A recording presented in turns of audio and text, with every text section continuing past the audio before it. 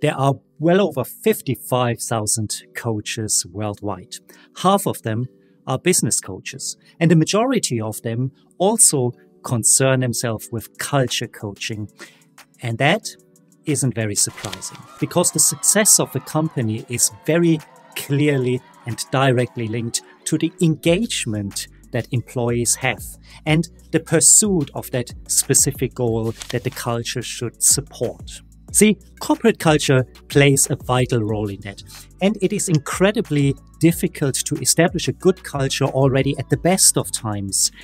And if you then add the remote working environment, if you work with a team that is remote or even lead a team that is remote, it becomes even more difficult. By the end of this video, you will understand exactly what corporate culture is. You will understand what is important to consider, and I will also leave you with practical tips in 3 different areas that you can implement today and that will increase your employee engagement in less than 30 days. In order to get there, what we need to do is define what corporate culture is.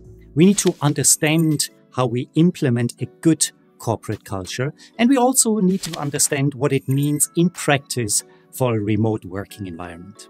So let's get started. First of all, we need to see what a definition of a good corporate work culture is.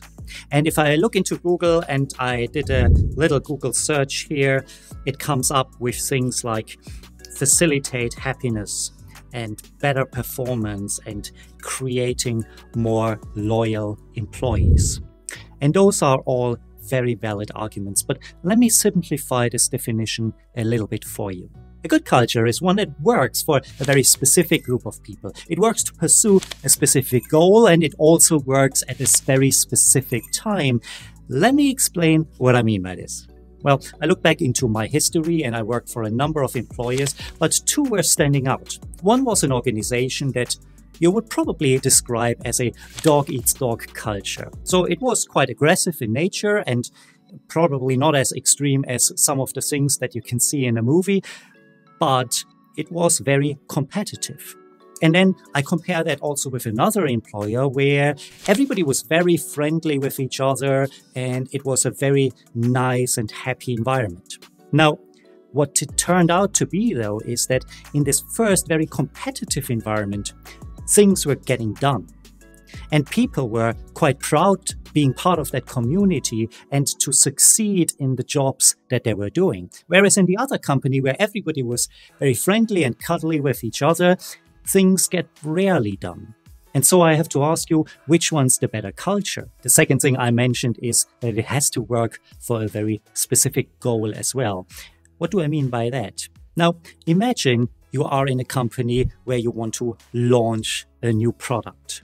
And in that specific scenario, you may want to foster a culture that breeds innovation, that is quite risk-taking, and where in that culture you can try out a number of different things. Now, take those elements and now imagine that you are an airline pilot. Innovation and risk-taking and trying things out are surely not the words that you'd like to hear in that scenario. And this is why it's also very important to consider the very specific goal for the culture, because what might be a very good culture to pursue one goal could be incredibly bad, like in our example, in another company. The final thing in our definition was about a specific time. See, different scenarios require a different approach. You might very well love to have a culture of collaboration, where everybody has their own input to a solution.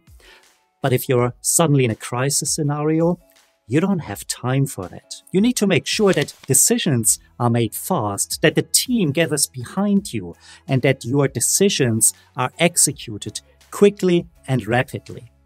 Completely different culture because it's a different time. Here's the thing, if we now start to look at remote work specifically, it all becomes about awareness. Awareness who we are doing it with. Awareness about what we are trying to achieve and also how we achieve that most efficiently. When we started to go home and no longer be in the office and no longer have all our colleagues around us, a few very interesting things happen. The first one is that we start to feel invisible. See, you're still doing the work, but now there are no people around you that really witness the work other than maybe when you are on a Zoom call. So as a manager in that situation, we need to be aware of it. We need to be far more active of acknowledging the work that our staff, that our employees are doing, to give them a pat on the back, to say, hey, great job on that. And for that to happen, you have to look closely. You can't be in your own little bubble. You need to be paying close attention also to the details of what your staff is doing. And when you do that, then you can comment more specifically on the work they do, and then they feel less invisible. Hey, this next one is a little bit more difficult because you might have to accept that things are a bit less efficient. And it isn't an excuse for mediocrity. Great example.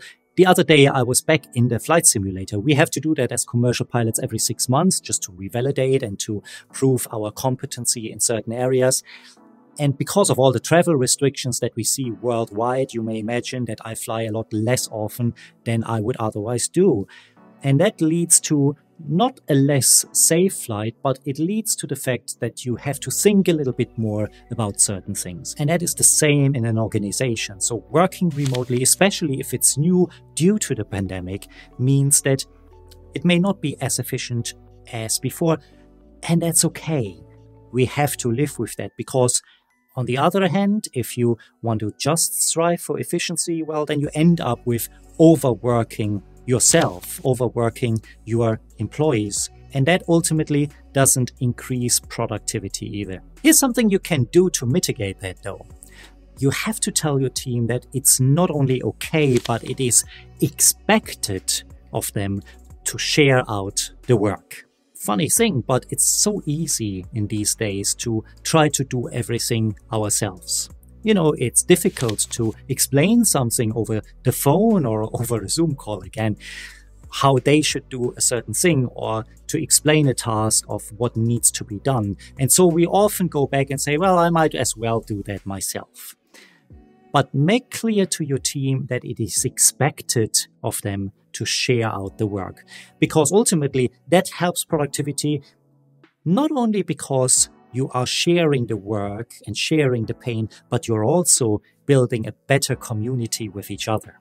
Here's another thing. Don't forget to celebrate. See, we get onto a call, we get onto a Zoom meeting, we send a text, and it's all business, right? Because that's what we are expected to do. But that would never happen if we were in the office together. Because if it's somebody's birthday, you all gather around in the kitchen, you celebrate the birthday, have a piece of cake. And we need to do that when we work remotely as well. We need to reintroduce the personal component into our business environment as well. So don't forget to celebrate. Whatever it is, birthdays, achievements in the team, milestones that you have achieved in a project, make sure that every week, at least once, you find a reason to celebrate. Now, creating this culture is extremely hard, especially when you work remotely.